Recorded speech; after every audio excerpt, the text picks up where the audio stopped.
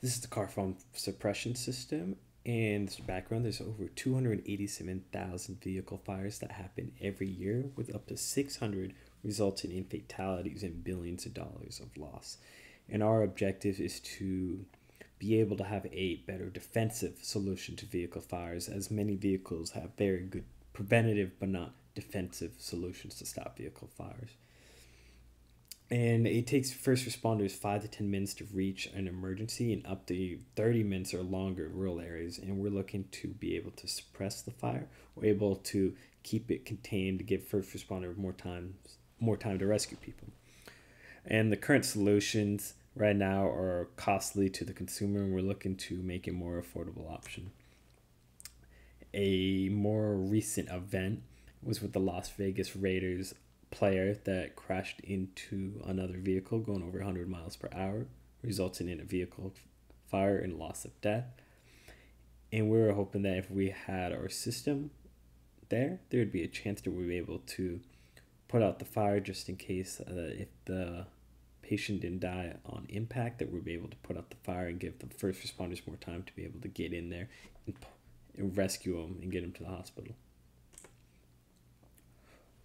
Our objectives are to make an autonomous, independent system that's not connected to the vehicle, be effective at taking out Class A and B fires, and be an affordable option to the average consumer.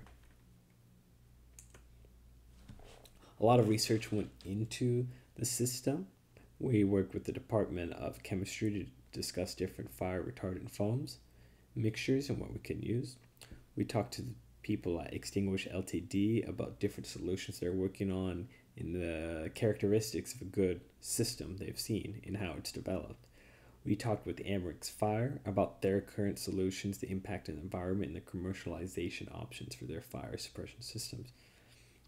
We worked with the graduate student Brennan that was working in commercializations of different methods for the system. We're closely there. And just a bunch of people at UNLV at the bottom that helped us design and develop the system.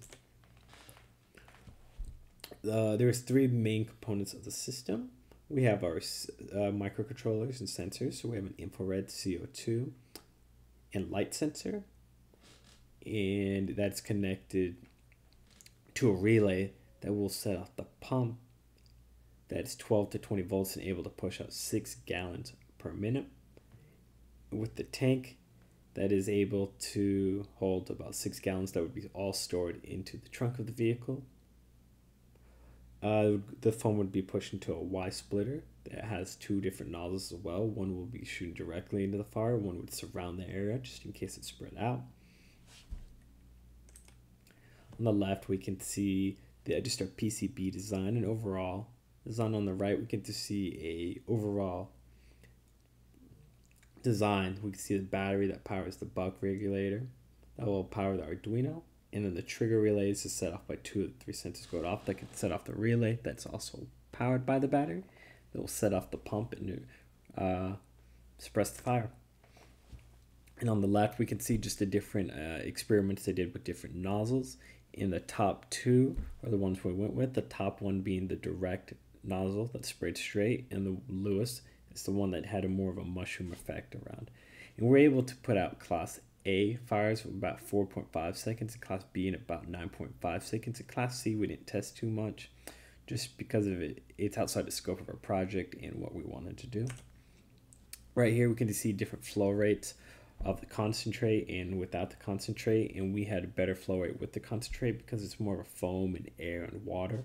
It was able to push through, and we were able to push out more gallons per minute.